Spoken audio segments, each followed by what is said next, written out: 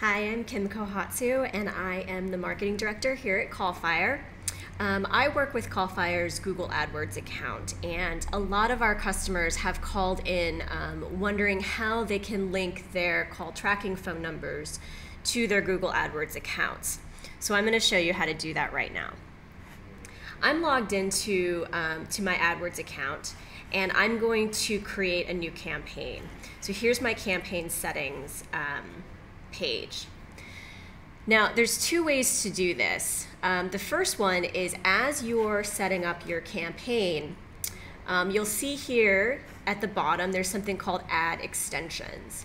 And if I check extend my ads with a phone number, then what I would do is put United States because it's a US number, and then the 10-digit phone number that I got from CallFire. Now, if you have the call-only format, what that means is the number is clickable only on a mobile device. So if you have an iPhone or an Android and the number shows up, you could actually just click right on the number and it would dial the phone. Another thing I should mention about phone extensions is they are controlled at the campaign level, which means if you have several phone numbers that you want to use those phone extensions for, you should start a new campaign for every one of them. Call metrics is a new thing that AdWords is offering. It's currently only available in the United States, and it's different from what we're discussing here, so I'm not going to check that. Now, what's going to happen when you enable a phone extension is it's going to look like this. So on a mobile phone, you would get a Google search, and this would be your click-to-call phone number. So I could hit this and immediately be connected to your CallFire number. But as we know, not everybody searches on a mobile phone.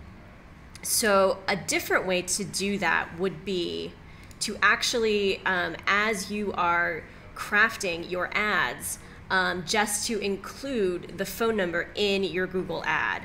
So this is an example of an advertiser who's done just that. You know, it just says call now and their 888 number. So that is a guaranteed way to make sure that your phone number shows up in your Google ad, because the extension through Google will only show up on mobile phones. So once that happens and once your ads start running, you'll see in your CallFire account any numbers that you've bought from us, and you can click here to add tags. So you may want to name it something like Google AdWords, or if you are advertising multiple phone numbers, you may want to even give it the name or tag it with the name of the campaign or of the ad group.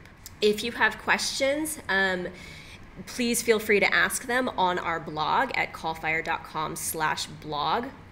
Search Google AdWords call tracking, and you should be able to find out more. I'll try to answer all your questions right there.